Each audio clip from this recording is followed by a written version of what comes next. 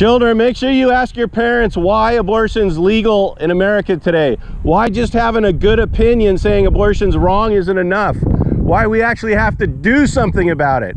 Ask your parents what they've done to help make abortion illegal in Texas. We go pray in front of Planned Parenthood. Why are you guys parked out front of our church and we don't support it? Well, because there's a difference between having a good moral opinion and not doing anything about it.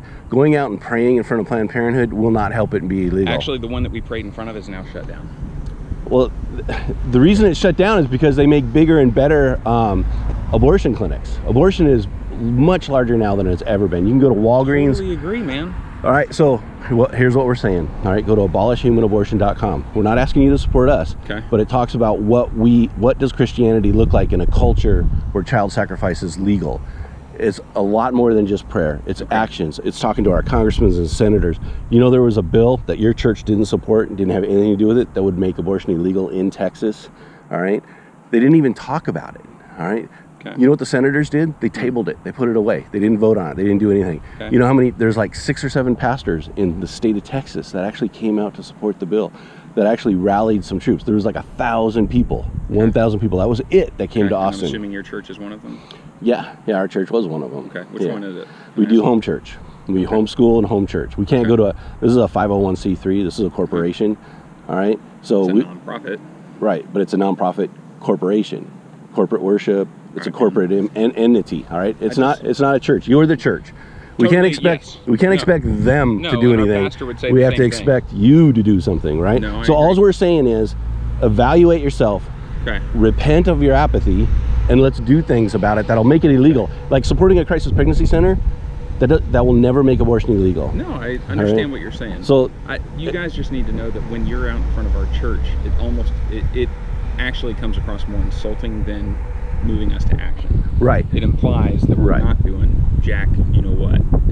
And that's basically the truth, though, right? That's basically the truth. No, do you know in Texas there's 13,000 kids in foster care waiting to be adopted? Yeah. But nobody wants them, right?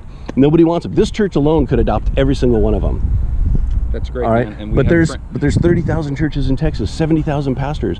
We as a state of Christian men are not taking care of the least of these. Okay. We're not keeping the main thing. All right, these children, actually need to be loved and cared for, and we're not doing it as a community, as godly men. We don't care about them. We don't speak out about it.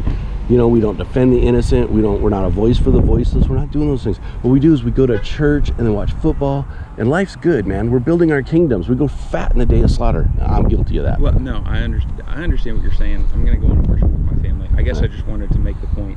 We're having these conversations with our kids. Our kids actually, in their school, said we're not voting for it when they do their fake election thing, right? In their school, we don't vote for Hillary because she thinks it's okay to kill babies in mommy's tummies. Our kid actually said that in public school. Yeah, like, well, that's good. So does Trump, by the way.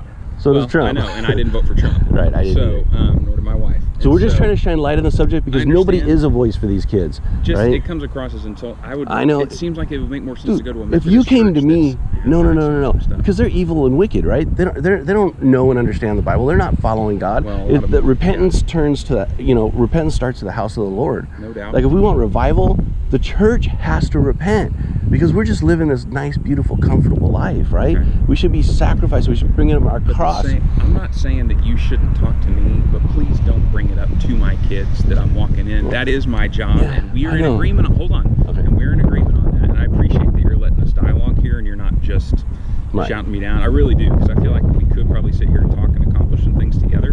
Yeah. However, just consider that going forward as far as talking to the kids. Talk to the parents, because it does start with them. It doesn't start with the kids. I do agree that it's fine for the kids to ask the questions, but that's what was insulting, and that's what made me want to come over and at least make sure we talk about this before I go in.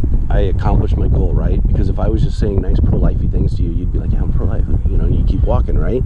But I know this is going to be one of those things where I shine light on and people call it insulting, but we don't want the kids to grow up as evil and wicked and complacent as their parents who don't actually do anything to make it legal. What does Christianity look like in a land where child sacrifice is legal? What should it look like? Well, I think God's judgment is coming and coming quickly. Right, and it'll befall me too, right? Because I live in the land. Sure. So, but at least when I die and stand before God, I've repented of my apathy, and now I'm doing things. We actually went to the Republican convention, and literally we're like crazy people, right? But we'd walk up to them and say, hey, look, you're in the government, you need to repent of regulating child sacrifice. Stop saying when, where, and how you can kill babies. Repent, make it illegal. You know what the number one plank was at the end of the Republican convention? To make abortion illegal in the land. But you know who stopped it? The pro-lifers. Because they don't think that it should actually be legal. That women who get pregnant and have abortions and kill their babies should actually go to jail for it. They're a victim too. What they want to do is they just want funding, all right? So good, godly men need to stand up and be a voice for these kids. Yes. You don't have to stand, I'm not saying help us, help me, help our organization. We're not an organization, by the way. But what I'm saying is do the work. We are, do the work. You're right. And I'm not disagreeing actually with virtually anything you say. Right. The approach I would differ on. Now that, right. Well, that we could probably talk about all day. But nobody likes the light of Christ shined on them or their organization or church, right? Because you're like, oh, well, we're a good church. I'm a good guy. I'm not like an evil guy. I'm not like raping women. No, we're all sinners and we're all right.